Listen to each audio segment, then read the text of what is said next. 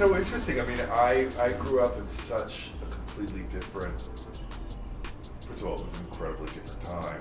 And my father was a Navy officer, so it was just, I mean, in a way, I kind of loved the fact that my life was such a clean break from my parents, and there was absolutely no crossover.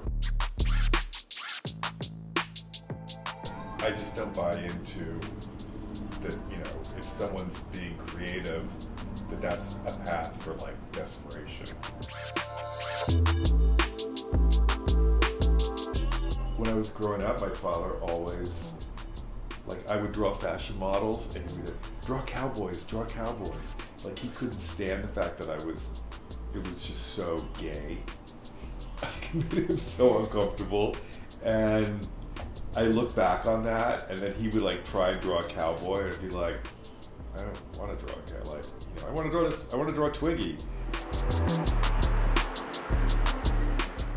I mean, we're really different, and we're also really similar. I guess like most parents and kids.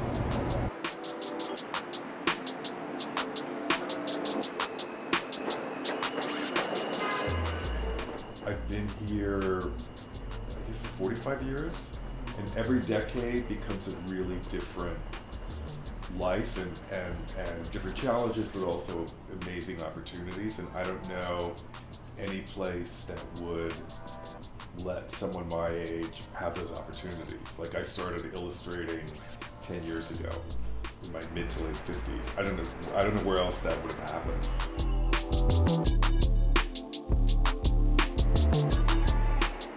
And I still, as corny as it sounds, I still get off the train, and I just find something about the vitality and the mix of people here so incredibly beautiful and so exciting that I can't imagine not having it be in my life.